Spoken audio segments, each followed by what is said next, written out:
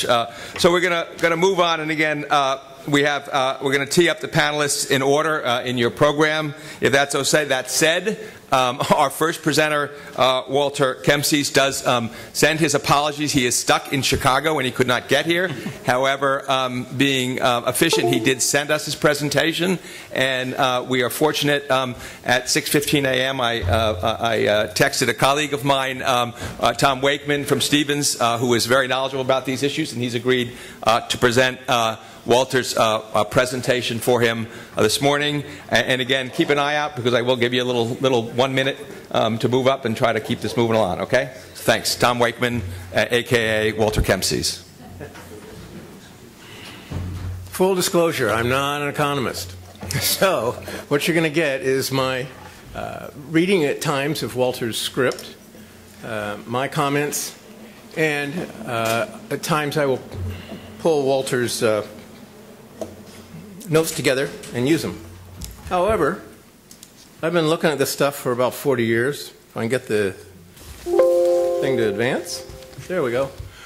Walter started off by saying, I want to assure you that his comments do not reflect on me or his firm, Jones, Wang, LaSalle. They are his opinions, and as I said, you'll get some of my editorial. What's he want to cover? Darn. Why not? What he proposes to cover is things that you're not surprised by. That world trade will continue to increase. Exports of goods from the U.S. have a good competitive position, and that significant infrastructure investments will be required in order to continue this process. Nothing that should surprise you. Here's the background information. One of the things, there are three main drivers in my mind of what's going to cause constant change. One is population. In 1960, when I was starting high school, there were 3 billion people in the world. 2011, there were 7 billion people. Now we're heading to 8 billion people. The UN has changed their belief from 9 billion by 2050 to 11 billion people by 2050. And as you increase the number of people, you change a lot of the dynamics of how we interact with one another. And show the same thing with rats. What does that mean with respect to distribution? The people who had the largest numbers in 1980, 36 years later, it was similar. 5 years later after that, it has changed again. Nigeria is now on the list and is going to continue to move up. In terms of who was the wealthiest, in 1980 you can see that Spain and Mexico were on the list, and now they're gone. India and Brazil were on the list. If you note, the first two is about $40 trillion. The next 7 is about $26 trillion. So there is a disparity between who has the money and who doesn't. One of the things that's going to happen is the number of young people that are on the other side of the planet are going to become the middle class. I define middle class as those people with discretionary income. And in general, we're seeing the population of the world get older in the mature economies. It's the fastest growing countries are those with younger populations, measured here as a proportion of the population over 55, because 55 is when many people retire. And those younger people tend to have demands for commercial goods. As they become wealthier, first they'll start off at low pay, but then the Fordian principle comes into play, which the Chinese implemented about 5 years ago, where they say, Henry Ford said, I'm going to give my workers $5 an hour, and people said, why in the world are you going to do that? And he said, because nobody can afford to buy my cars unless they get that kind of salary. Chinese are doing the same thing. So they're creating their own middle class, and they were going to worry less about shipping across 2 oceans to the United States than they have been. So who's doing the work? It's a combination of answers that we have to remember. We live in a period of technological disruptions. 10 years ago, the iPhone was put on the commercial market. How many things has that disrupted for you? How many of you use Uber? or have looked for a place to stay. Not a hotel, but an Airbnb. How many people use it to monitor their heartbeats? How many people leave on the GPS? And their personal information is now becoming part of big data. Things that we don't think about are happening. And in this case, the Chinese are distributing their wealth in some respects down to other countries, and they're depending on other countries to build the consumer goods that we all continue to consume. And why do we consume them? Because we can see somebody else has them. Television, internet, and other tools are now communicating in a way that rapidly we understand who's the haves and have-nots. We're seeing stronger trade growth because of free trade agreements, investments in infrastructure as more and larger vessels are shown in the following slides, demographic trends, and technological advances. These four things, Walter believes, have changed the rate of trade growth and that it will continue. In fact, you see stronger trade growth because of the factors that mentioned before, but also because we're now able to apply economies of scale, which means that you can drop the unit price of individual moves in the transportation system. And as was said earlier, you not only get the ship, but you have to have the terminal and the trucking lines and the rail lines. And because the trucking lines now face a variety of congestion problems, we're now starting to see other changes in behavior. You'll notice that actually there are three different periods here for ships. And I was in this sector much of this time. There was a change in about 1995 when I went to work for the Port Authority in New Jersey, and we sent out a letter saying, how deep of water do you need? And nobody came back with needing any more water than they had, which was about 40 feet at that time. That summer I got a letter from Sealand, which doesn't exist anymore, saying we needed 42 at the berth this summer. Well, wait a moment. That's not the way the navigation sector works, navigation engineering sector works.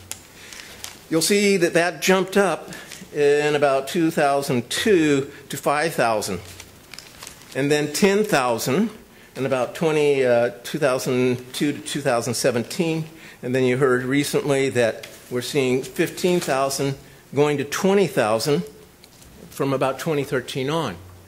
What does that do when you have a burst of cargo that hits the dock, which is the same size as the ship you had 5 years before, 10 years before? It causes congestion. So we're moving away from trucks onto trains and having shorter and shorter train hauls. Okay, who's buying all this stuff? It's the middle class, people with discretionary income. And that percentage keeps growing. OEDC suggests that by 2030, the global middle class will reach 5 billion people. So we'll have about 8 billion of that. 5 million will have similar kinds of salaries and disposable income. That came out in A Commonwealth. There was a book, and I forgot the author's name, but he was an economist from Columbia, that said we're all going to have about the same wage except the people in Africa. Well, it turns out Africa's suddenly now come alive, selling resources, selling food, selling a lot of things, and growing very rapidly, and they're going to be catching up with the rest of us.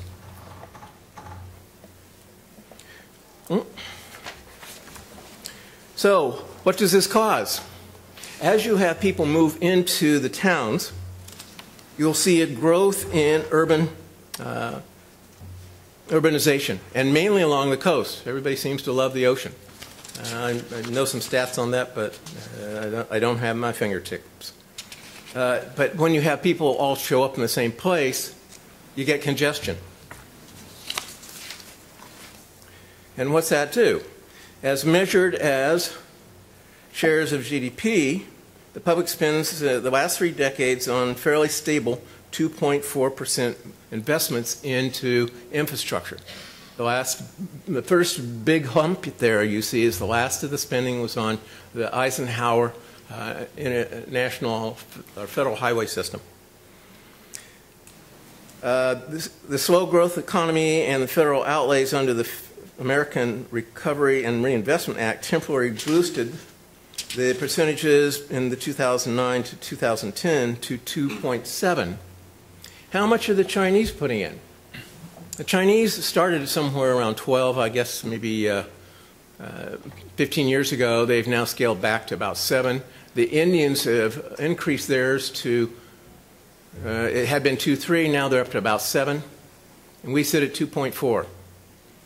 And that's not sufficient. Not as we watch our population. If you looked at that earlier graph, our population when we were building the interstate highway was about 258. Now it's about 334, heading towards another 5. I mean, you can't put those people on the highway. If you've been to California, you might think Jerry wherever Jerry is. California has a problem. They have a lot of 2-lane roads, and they have a lot of people. And things that are happening that we are not anticipating. And one of my messages to you is plan for the unexpected. I have family that lives in Napa. We never expected fires to go all the way down through all those areas. Well, combination of factors did. And now we have a fire.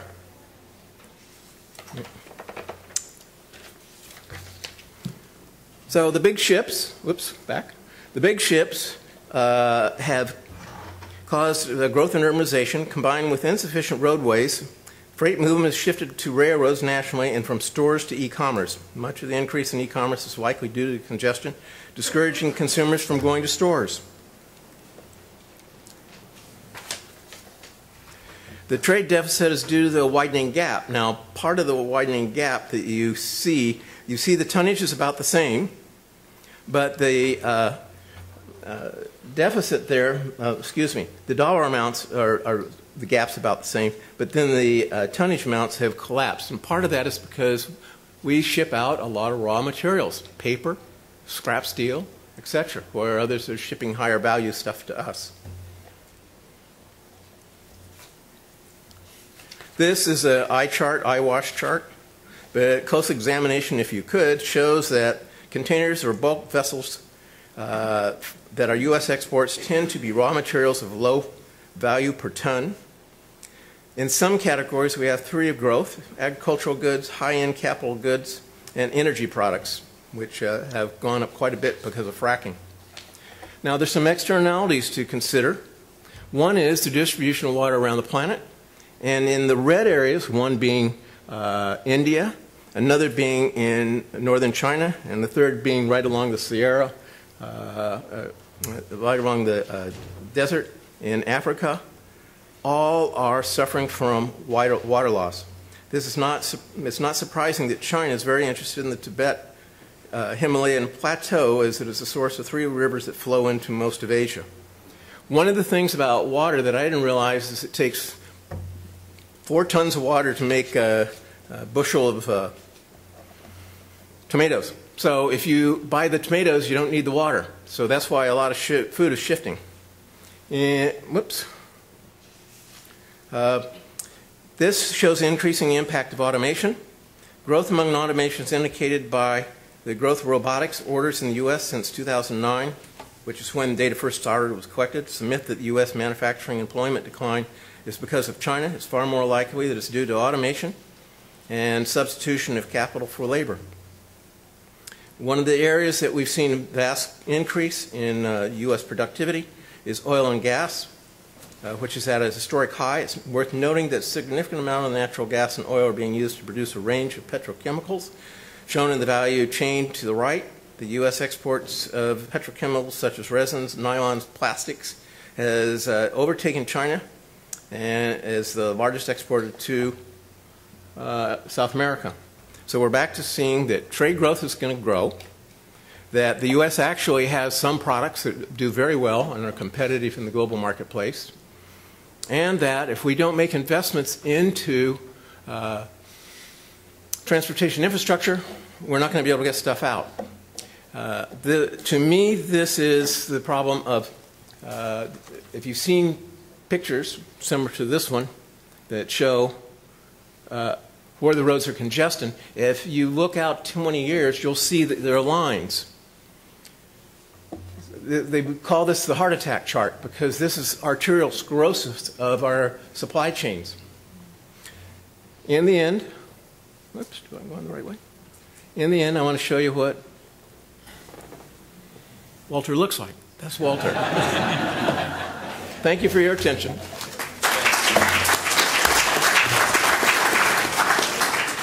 Tom, for stepping up. I see that Jim stepped up, so why don't we go to Dennis? Can you come up and we can tee up your presentation? I think we've heard a little bit about aquaculture already and fisheries, so look forward to Dennis's perspective on the future of fish and aquaculture. Thanks, Dennis.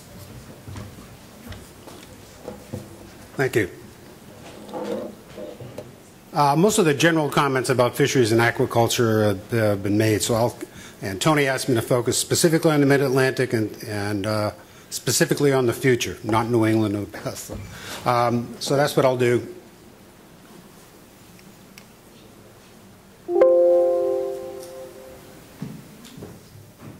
Let's see.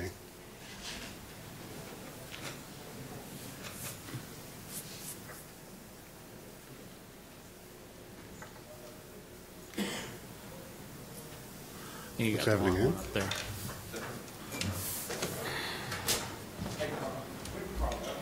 There it is. Okay.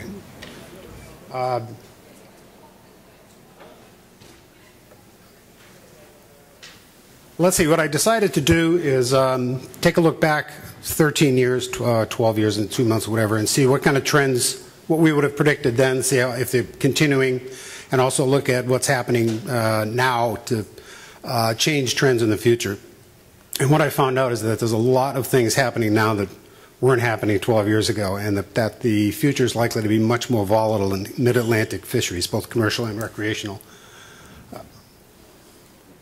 And here's an overview. What I'll do is give you an overview of the forces of change, the sort of disruptions that I see out there, look at some past trends that are continuing, and then just give one simple recommendation. I think the volatility is driven, like a lot of what you've heard already about, is climate change-driven ocean changes in the ocean, both warming and acidification and so on. And that's going to affect both the resources. You'll hear more about that later. It's going to affect how fishery managers try to respond to some of these changes, and it's also going to result in fishery science being a lot less reliable as a basis for setting quotas and fishing restrictions, which is going to result in lots more conflict over what's being done. But there's also other things that I've been hearing that are going to change. And in the Mid-Atlantic, for instance, the fishery managers are going to need to rethink state allocations of quotas and rethink a lot of other things. And the shift from species-based to ecosystem-based fisheries management, which is ongoing, needs to be done. It's important that it is done, but it's going to result in lots of uncertainty about how things are going to be managed in the future. I'll get in a little bit of that. As has also been mentioned, there's a lot of technological change that are going to affect fisheries and fisheries enforcement and monitoring and so on. Right now, the Mid-Atlantic, there's only about 8% observer coverage, humans on ships. I think that over the next 10 to 12 years, that's going to be a much larger percentage of trips are going to have observers, and it's going to be mostly electronic observers. I also think some of the changes, fishing is sort of 2/3 information processing and 1/3 catching. As the fish move further north and maybe offshore and are not where they used to be, those fishing operations that have some integrated and good links where ocean data are going to have an advantage over the smaller, more traditional vessels. That's going to result in some consolidation in the fleet. It's probably going to start happening soon. I also think aquaculture is going to, as I already mentioned, is going to have a big effect.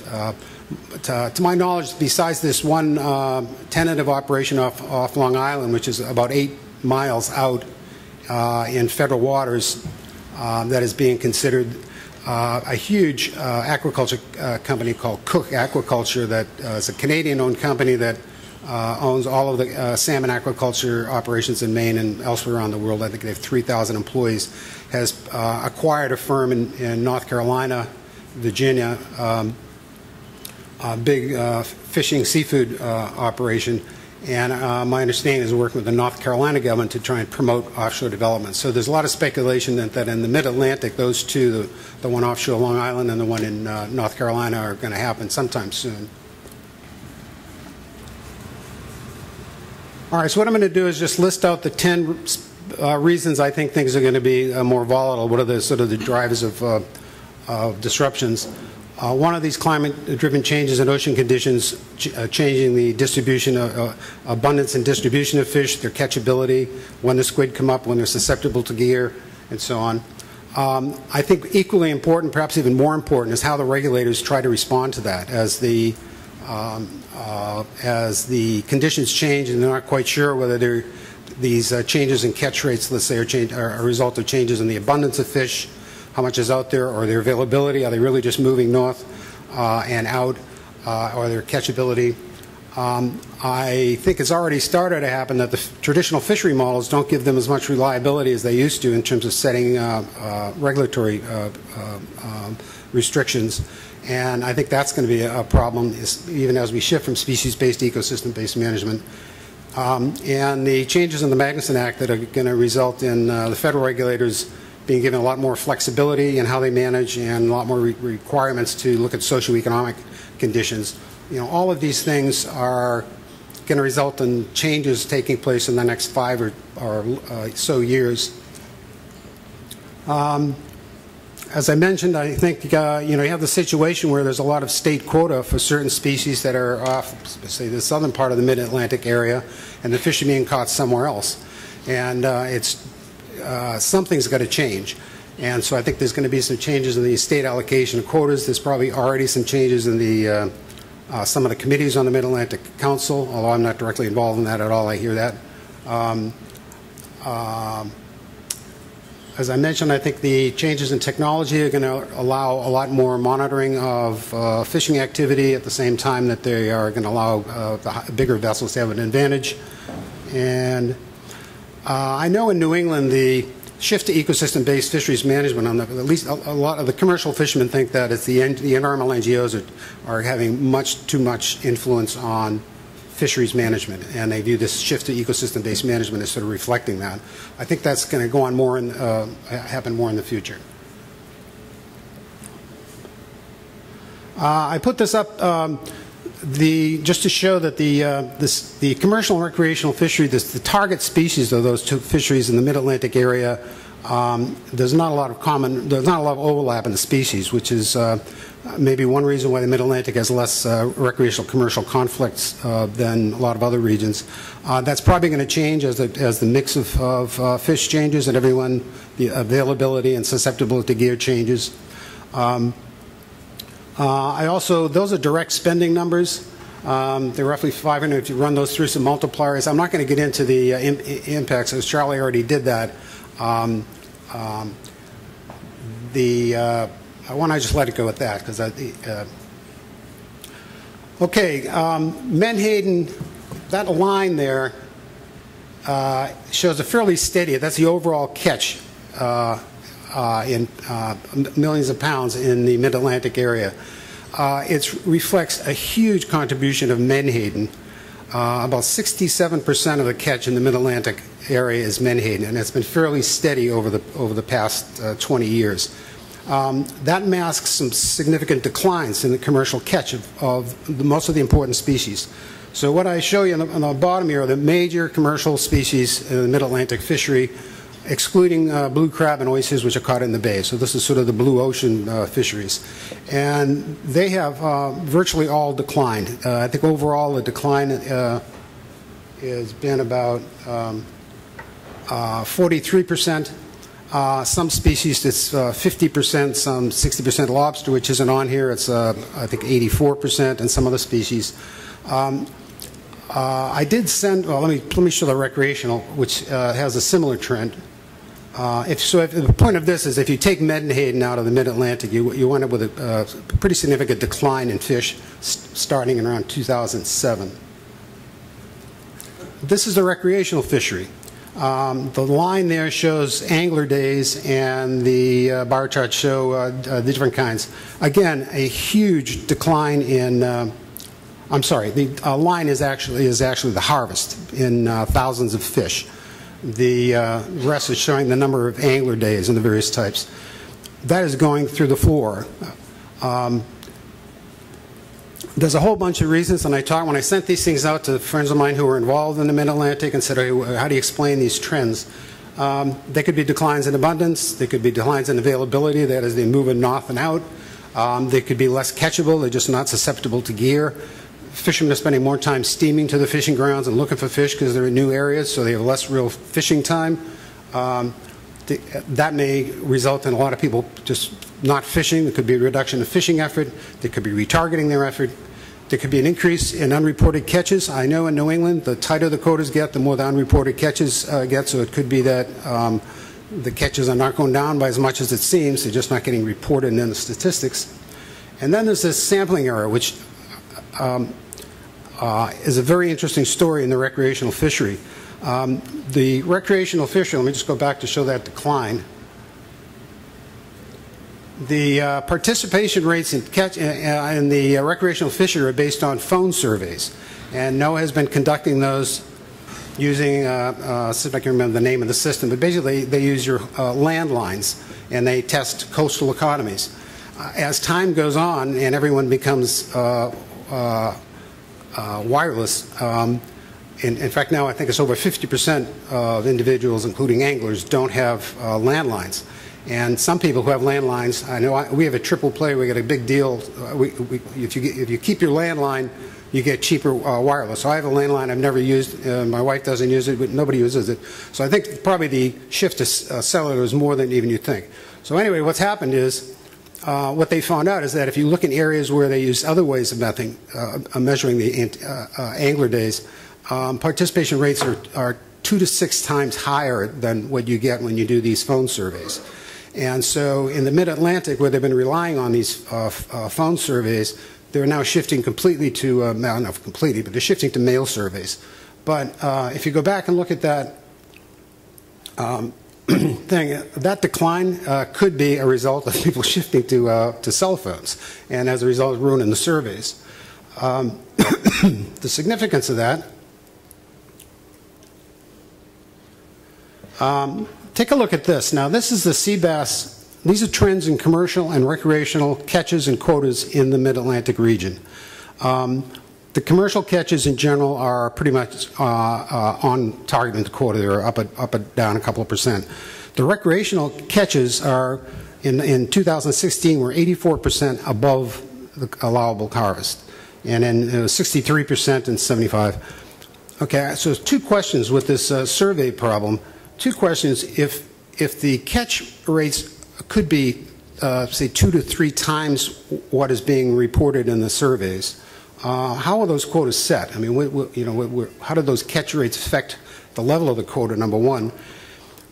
And if they're 4 times higher than what is being reported as 84% above the quota for the recreational fishery, if you multiply that by 4, you're going from 84% to like 600 or 700% above the quota.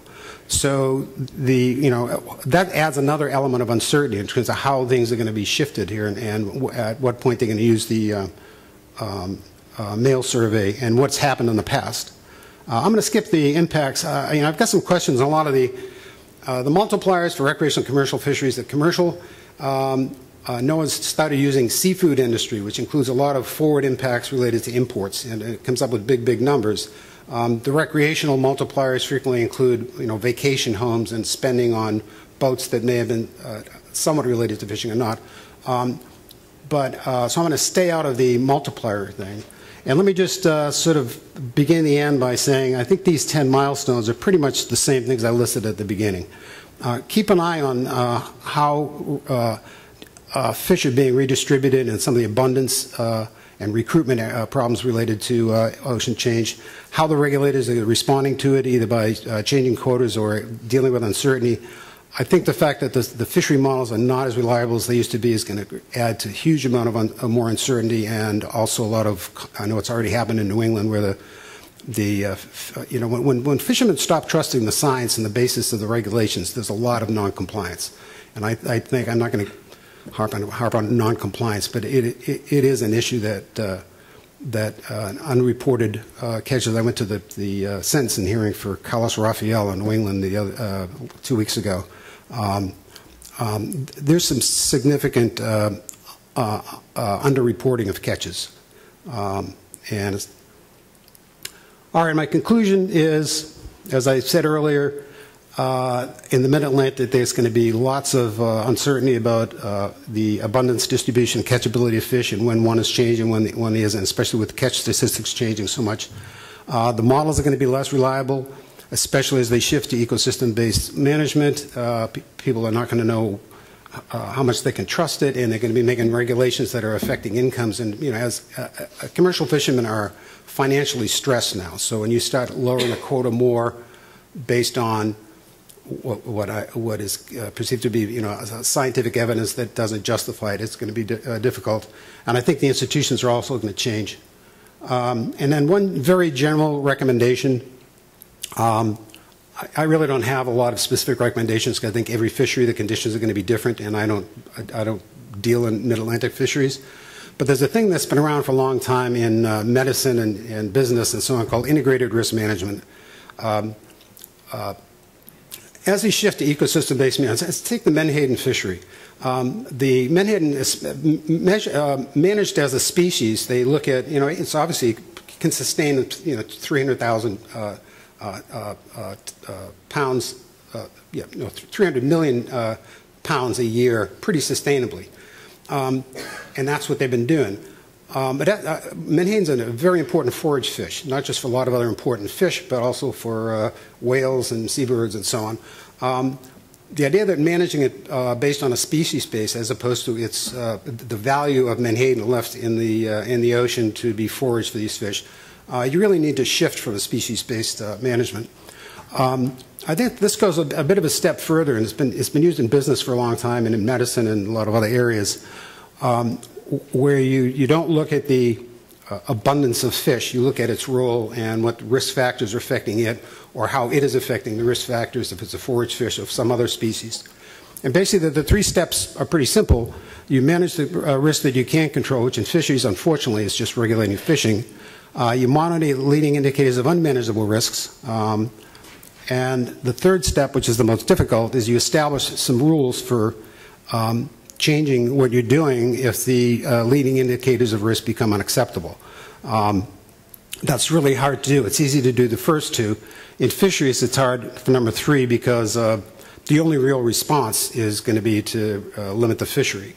But I have seen, if you Google it, you'll see it's applied in lots of different places, and it moves the focus, say in fisheries, it would move it from stock abundance and max sustainable yield to how you should manage things based on the risks that you see coming along the line. And I think I'll just end there.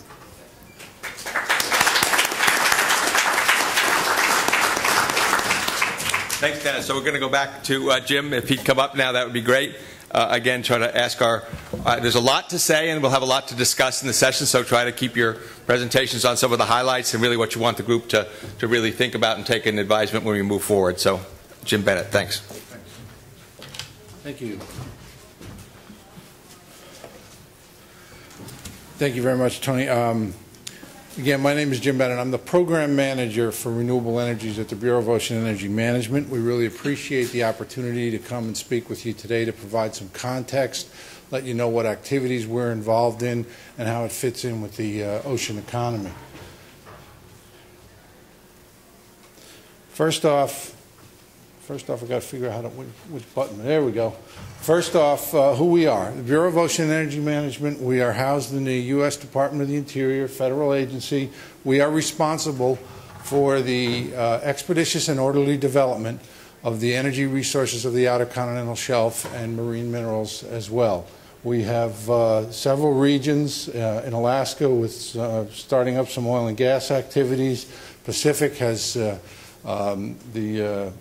the oil and gas that was developed back in the 60s. Gulf of Mexico, as you know, is the behemoth of oil and gas production offshore for the U.S. And the Atlantic, where we have what we feel is a very, very promising, and we're very optimistic about our renewable energy program there. We are an agency that straddles the old ocean economy as well as the new ocean economy that Mark spoke about earlier. And I'm going to touch on all three of our programs, which include oil and gas, renewable energy, and marine minerals. The details up there talk about a process for leasing these areas or getting the resources offshore into use. Each process is a little bit different, but in essence, we identify the need for a particular resource. We do appropriate analysis and identify environmental impacts, and we put the areas out there for lease, typically to the private sector, both in oil and gas and in renewable. It's usually municipal for marine minerals purposes. All of this is done in the context of a variety of regulatory requirements, including the National Environmental Policy Act, and we've done about $1 billion worth of environmental studies for our offshore activities since the 1970s.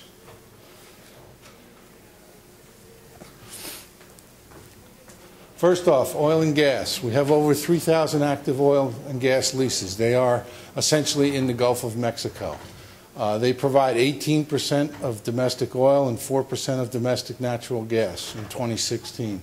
They have significant economic benefits, particularly in the Gulf of Mexico, where it is an integral part of the local economy. Over 300,000 jobs, revenues to the U.S. Treasury, and local tax revenue.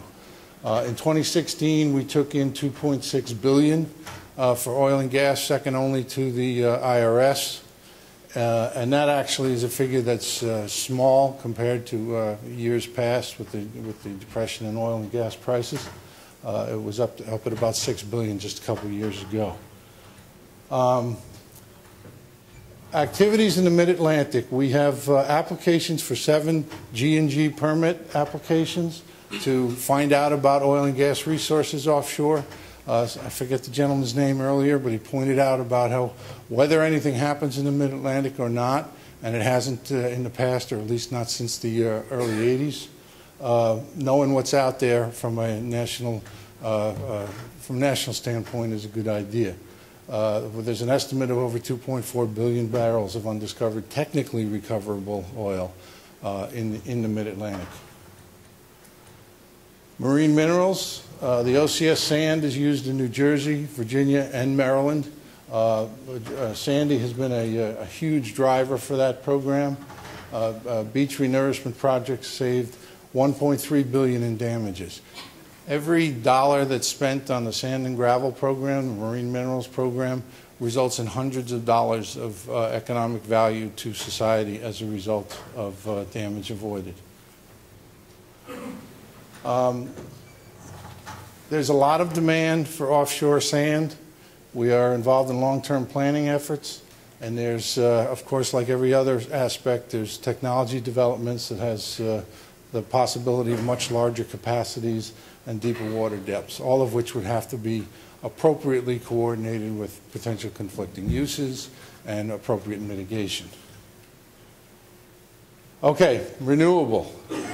We're really, like I said, very optimistic about this. There's 3 things that are required to make a successful offshore renewable project. And that's, first off, you need the wind resource. Secondly, you need a good market. And thirdly, you need a good buildable environment. We have a very unique situation in the Mid-Atlantic, or in the Atlantic in general, in that we have all 3 of those conditions. We have a market which is second to none on a global basis for demand for energy. We have a buildable environment and a long, shallow, sloping shelf, so that the technology that we have now, bottom-founded turbines, can be built. And aside from that, we have, like I said, we have the market, we have the buildable environment, and we have the wind resource. The wind resource in the U.S. is basically on the East Coast and the West Coast.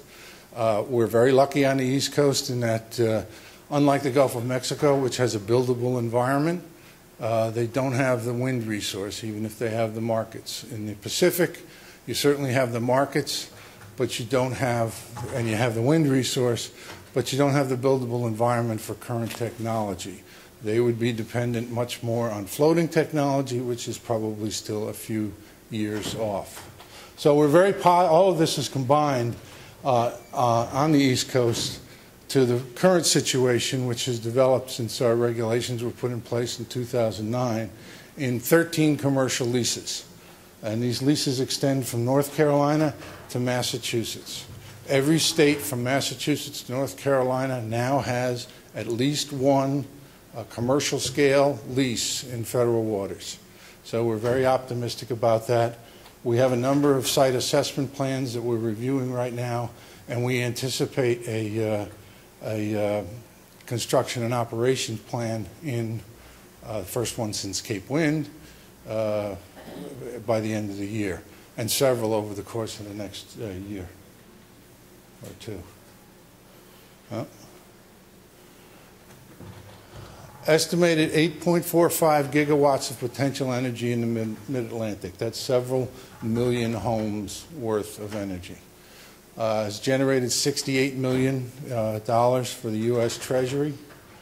And one of the and the job creation, both for construction and long-term development, is very, very positive. One of the reasons we're very, very optimistic about wind energy in the East is the reduced costs that we've realized as a result of activities over in Europe.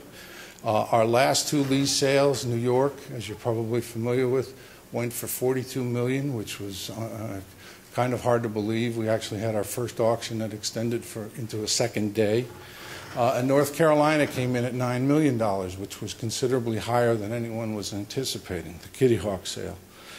And we're also seeing, of these 13 leases, we've got 8 or 9 different corporate interests involved. So there's strong competition. We anticipate that it will grow. And even after we have that, with the challenges we're facing, the current trends, including turbine size, which continues to grow and has an effect on what the wind farms will look like. The lower costs, like I mentioned, following the European example. The development of floating turbine technology, which would open up a whole new arena as far as the West Coast in particular is concerned. And the development on the state level of power purchase agreements, which guarantee which are needed to guarantee the financing needed to move forward with farms. And these are all very, very positive trends. If we develop these things, if we develop these farms and on the leases that we have, when we get to 2030, we could be looking at 12 operating wind farms offshore. And there's no telling exactly what is going to happen, but that's what we would project based on current trends and conditions. We're very optimistic about it. At that point, with those wind farms in place, you're still talking about a very small portion of the offshore potential for wind energy and a very, very small portion of the market saturated. So 2030 and beyond, we think it's a very, very positive outlook. I mentioned first construction operation plan by the end of this year, and as many as 12 wind farms over the course of the next decade. We have challenges in that, like anything else, there are issues that we have to work through.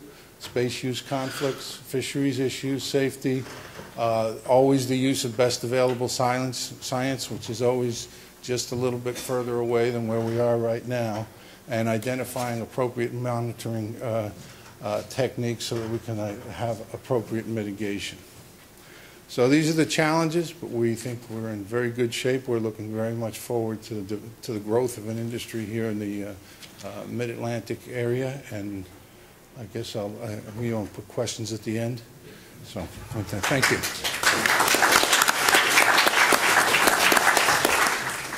Thanks. We're moving right along. We can get back on schedule. We might even have a time for a question or two before things. So if Charlie, if you could come up, I think you're next up. Take that with you. Oh, thank you.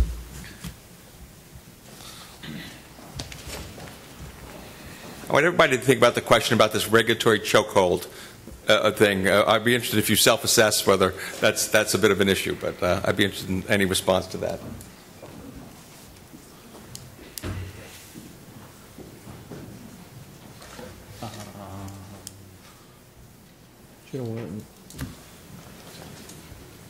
No.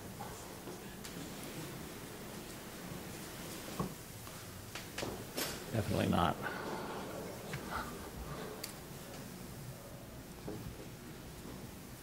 It came in this morning. Oh, that's mine.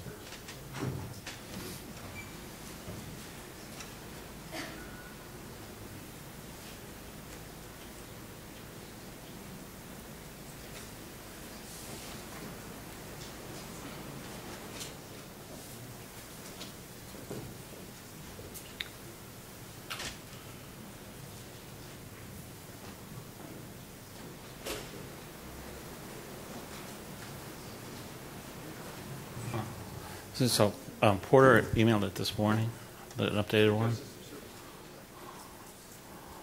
Fourth one down. Yeah, that one. That one.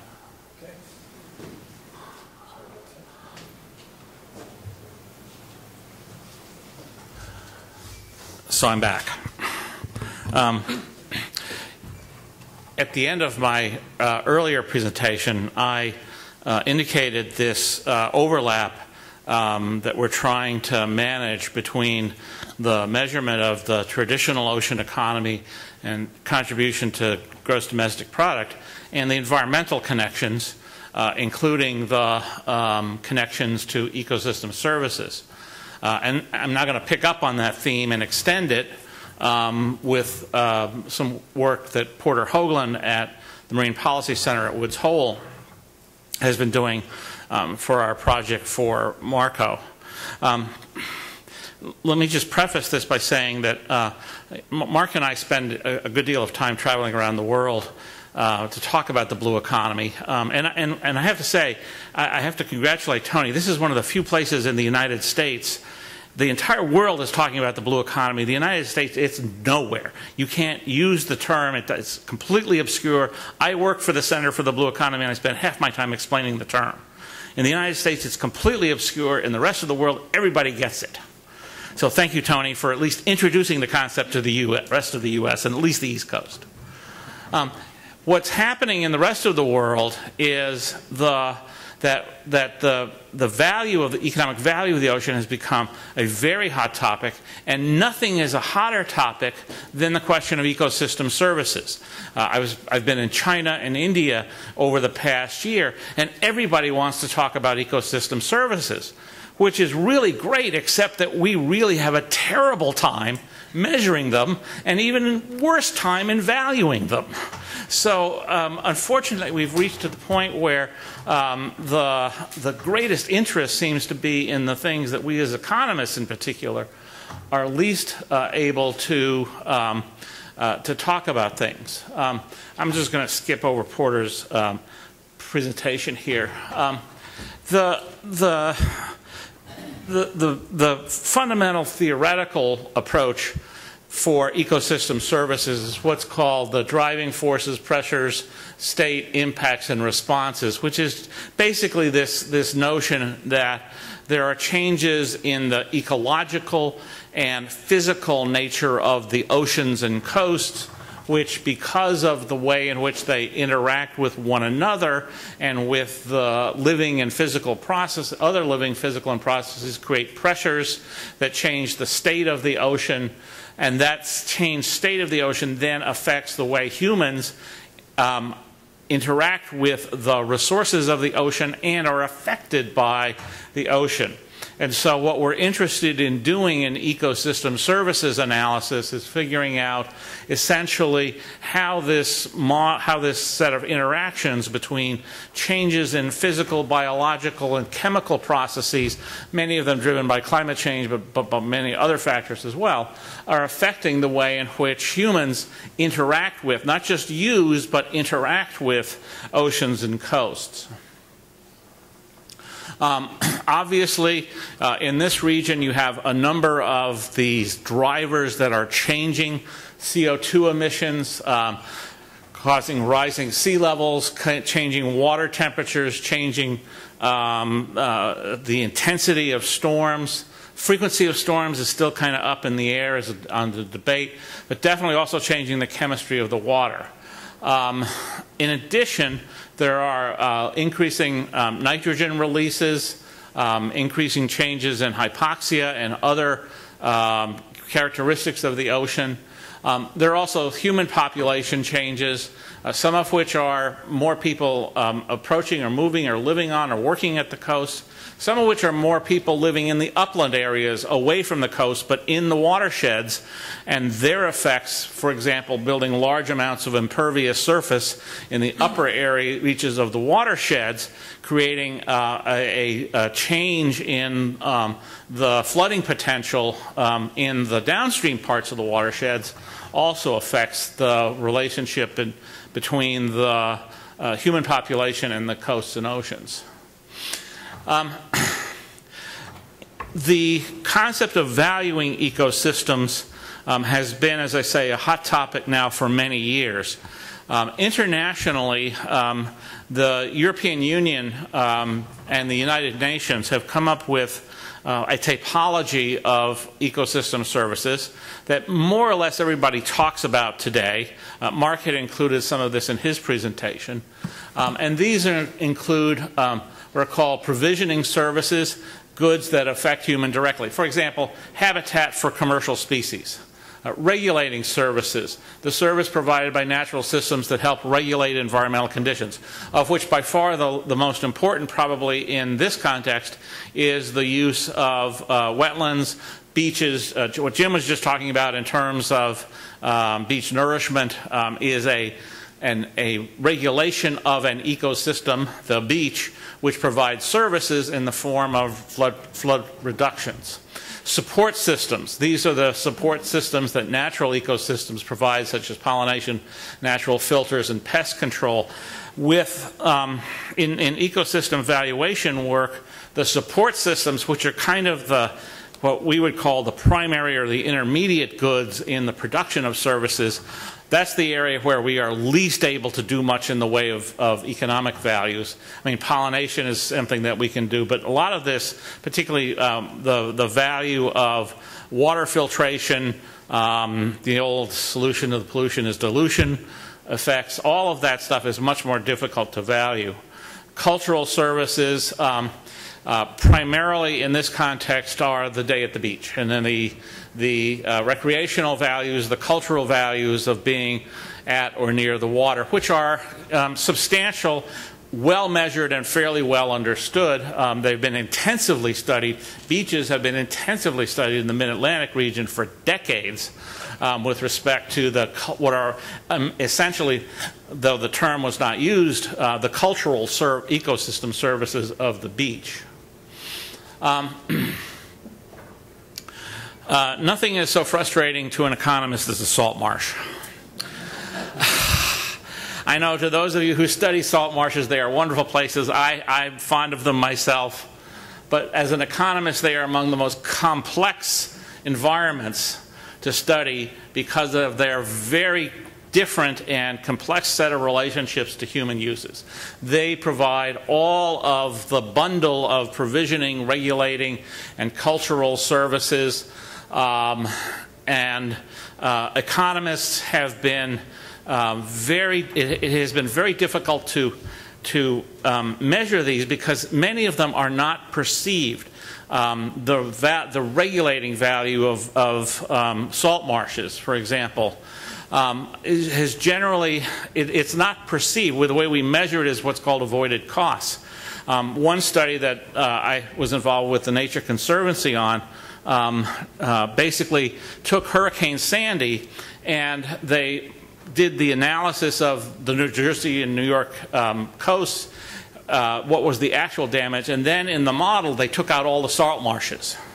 They basically made them disappear in the computer and changed the entire magnitude of damages because the salt marshes weren't there.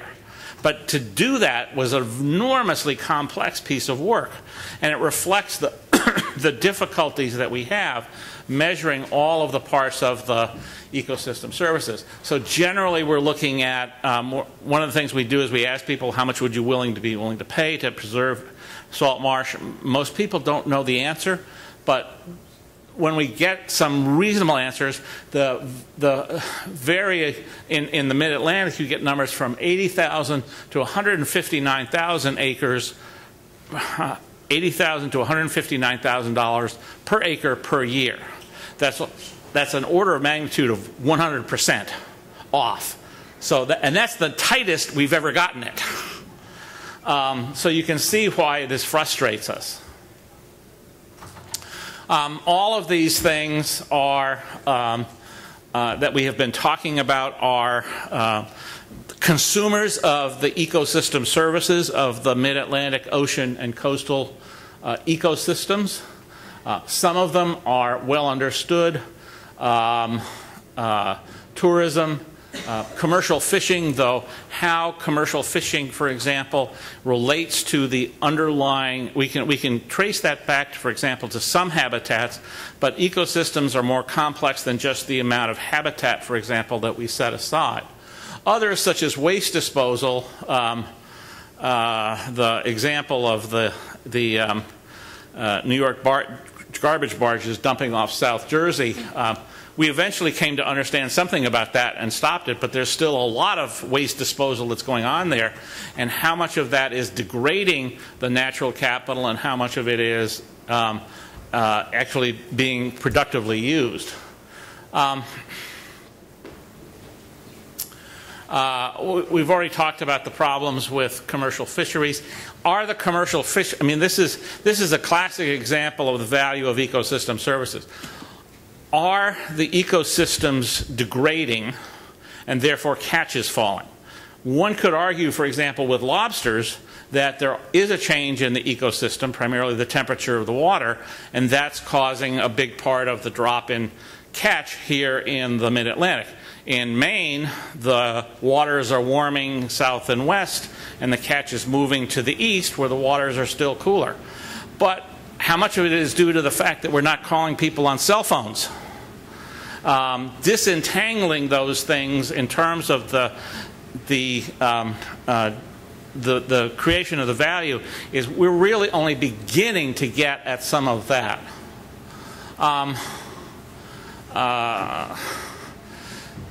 One of the big challenges, and I think Dennis's conclusion here about volatility is spot on. One of the big challenges is on top of all the other volatility factors at work here, we have climate change.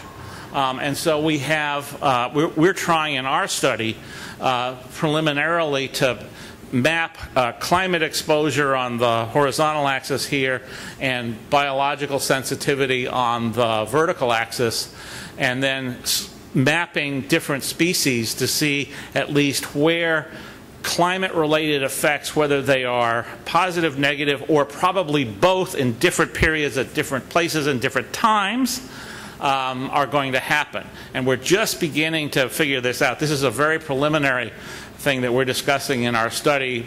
Stay tuned for some more information from that. I mentioned the Hurricane Sandy study that the Nature Conservancy did. It's available on coastalresilience.org. And I'll move beyond that. We've already talked a little bit about recreational fisheries. So what are some responses to these changes in ecosystem services? One is better measurement. We need to continue to assess these things. Porter notes we have to fix the flood insurance program, to which I agree, to which I also have to say good luck. I'll come back to that. I can come back to that in greater detail. But clearly, living shorelines and natural infrastructure, the biggest ecosystem services in coastal areas, in coastal ecosystems, are probably going to come from wetlands, both from the point of view of carbon sequestration and from the point of view of regulating services and for flood protection. And there are a couple of other things that Porter mentions here. Communicate all of the above to policymakers, so good luck with that. Ecosystem services are a hot topic. But they require a great deal of time, attention, and much more work to turn them into the same level of data and analysis that we can do with much of the other parts of the economy.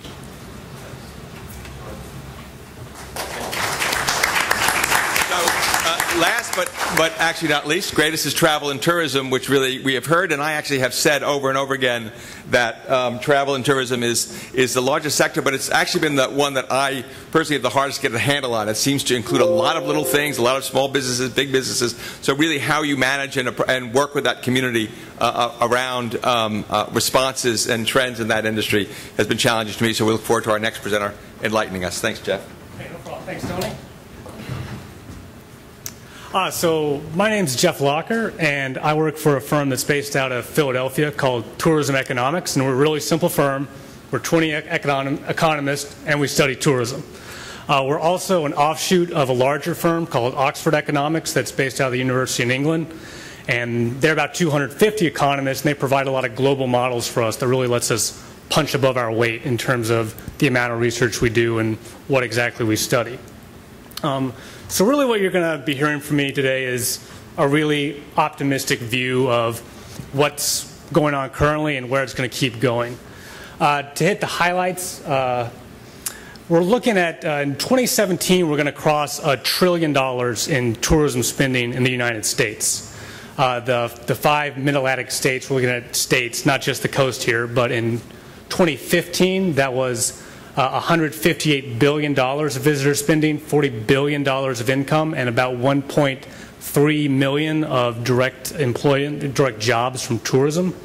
And these are all going to grow quickly. As Charles said earlier, we don't see employment growing quite as quickly, but in terms of spending, that should about double in the next 15 years, and income also about double in the next 15 years to almost $80 billion in total income provided by tourism. And it's also going to increase in share of the economy. Currently, that direct tourism employment accounts for about 6% of the economy. By 2030, that's going to move up and be about 7% of all the economy's employments. And when we look at this at, state by state, just two things that caught my eye. One is that Maryland is the only state of these 5 in which the overall economy is going to grow faster than tourism employment. The other thing was that in the Mid-Atlantic region, tourism employment is going to grow faster than the nation's, even though their economy as a whole is going to grow slower than the nation's. So, you know, I really didn't know what to expect going into this analysis, but it's really bright and sunny for the Mid-Atlantic region. Really fast tourism growth, and especially look at Delaware just explode over the next 15 years or so. I have my doubts. Just some other, that was Oxford Economics data. Now we're going to move to the BEA for a different kind of data source, but it's largely an agreement. You know, they have a slightly different timeline too, but about 5% growth across the economy for all occupations. But then we see lodging and accommodation sector growth, you know, being much faster, food service being faster, and then the only thing they didn't have especially fast growth in was recreation, where we have some mixed results there, with some sector or some occupations growing slower and some occupations growing faster than the general economy. So what's driving this massive growth? A few items here. The first, an aging population. So America's getting older, and seniors and retired people have the most time to travel, so that's naturally going to lead to more travel. The other thing is the advancing medicine is going to allow seniors to be healthier longer, and so they're traveling later into their lives than they were traditionally. The second thing is increased connectivity and the ease of travel. So our technology makes travel easier to plan and less scary to embark upon. So, you know, one thing we're kind of monitoring and watching in the travel industry is the slow death of the timeshare industry. And the timeshare industry thrives because travel used to be very difficult to plan and very scary to go on, so people loved going to the same place every single summer. Now with TripAdvisor and Expedia and all these websites you can go to and get rankings and ratings and do last-minute changes to your travel plans, that's not the case anymore.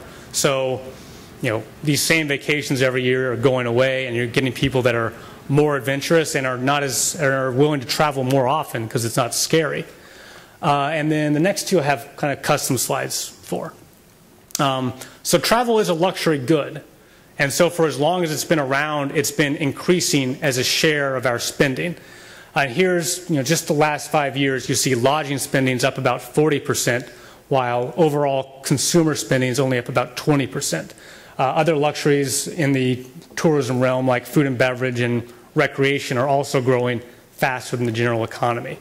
On the converse, when we hit a recession, those are all going to drop much faster than consumer spending. But over the long run, these luxury goods are going to grow faster than the general economy and what consumers spend on necessities. So again, we're going to see fast tourism growth from a greater share of our expenditures going to tourism. The other thing is international growth. So while the U.S. economy ticks along at about 2.5%, 3% a year, a lot of the international countries, especially the fast-growing countries in Asia, to a lesser extent Russia and Brazil, they're going to provide a lot more economic growth and therefore a lot more international tourists. So just kind of a comparison here. We think that U.S. domestic spending will grow about 90% from 17 to 30, while world outbound or world international tourism is going to grow about 140%. So that's creating a lot of growth. Those Asian countries really powering at over 200% growth. And then just kind of an interesting, the Western Europe full of mature markets that aren't growing as fast. So we're not seeing a lot of growth out of mature markets, Western Europe being a main one, Canada being another really important one for the U.S., not providing quite as much growth. How will the tourism industry actually change? So the first one and the second one are really internet-based or largely internet-based. People are wanting more custom experiences and more authentic experiences. So there's a move away from the mass tourism, which is like picture New York City buses driving around all the highlights. People want an experience designed around their specific needs and their specific desires. And so that's where you go to Expedia or TripAdvisor to find these little customizable items that you can add to your trip to make it really unique to you and special to you. It's also making them more authentic. So again, people are searching out. They don't want to go to the big restaurant on the side of the highway. They want to find the small Italian eatery that locals have been going to for 50 years. So more money driving into the real local economy rather than kind of the mass-produced economy. Also, the internet's driving the gig economy. So Uber and Airbnb are already getting billions of dollars from tourists.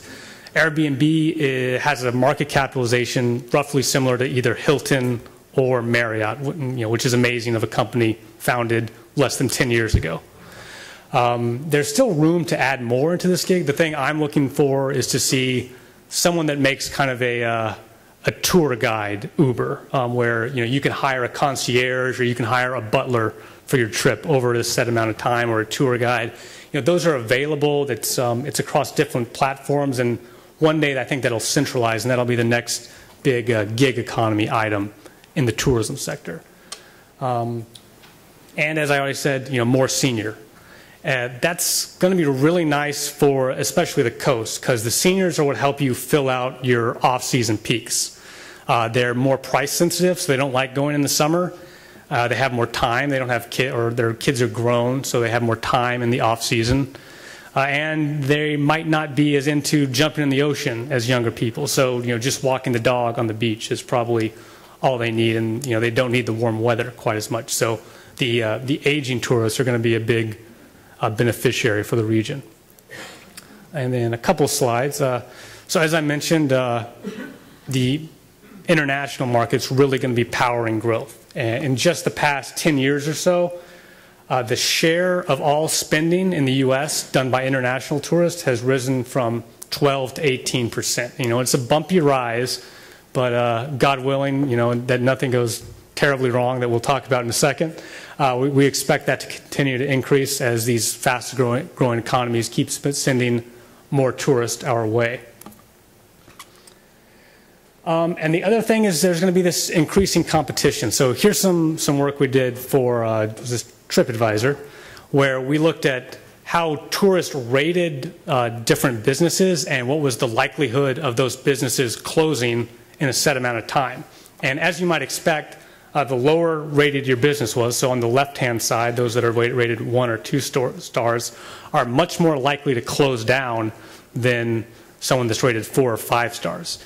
And this obviously isn't something new that bad businesses tend to go out of business, but we think that these websites and all these ratings and rankings is going to accelerate this process. So this is what we're hoping is going to drive the traditional tourist trap out of business. So those places get identified and people don't go there as much in the future. Again, trending towards those kind of special, local, unique experiences that do create a higher economic impact for the region. What are the possible downsides? First one, competition for real estate. So it's a possible downside. Traditionally, tourism does really well in the face of rising prices. What happens is that we go from cottages and spaced out development to really centralized big hotel type development. That creates its own series of problems in terms of what is needed road-wise and infrastructure-wise for the tourist. But generally it's an issue of tourism forcing other industries out rather than rising prices created by other industries forcing tourism out. We can move on to the political climate. So the president may cause a variety of problems for us on the international front in terms of tourism coming to the U.S. This is something that was put out in the winter by the Toronto Star, which is Canada's largest newspaper. And their basic opinion was Trump doesn't like us, Trump was voted in, so therefore America doesn't like us, so why should you go spend your money in America? We fortunately haven't seen this actually come to fruition from Canada. Canadian visits is up this year, and we're hoping it stays that way, but I think there definitely is a potential downside. Just in time for my presentation, I think this happened 2 days ago, we got in a little spat with Turkey, and our two nations have canceled issuing new visas for one another. So this goes beyond Turkey. So we started with the Muslim, quote-unquote, travel ban, which affects a very, very small select part of the U.S. travel market. Less than 1/10 of 1% of overseas travelers come from those 6 Muslim-majority countries. Now that we're moving towards Turkey, that's a pretty big deal. That's about $500 million of international tourism spending a year. We're hoping this kind of goes away and resolves itself in the next week. But this also creates a larger environment of people that have concern about their visa. And they don't like the idea that one day the president can issue an order and their visa is no longer valid and they won't be let into the country. People want a relaxing experience both going on their trips and planning their trips. So if there's some concern that their visa's not going to be approved or that they're going to be hassled at the airport, even the fear of that, even if it's not actually happening, can drive international tourist arrivals down. The next is destination marketing organization funding. I added Pennsylvania to this list just to get a bit broader regional issue, but this is, these are the people that do their Visit New Jersey. They're the people that do the Virginia is for Lovers campaign. This is the groups that put out, we want you to come to our state and spend money in our state.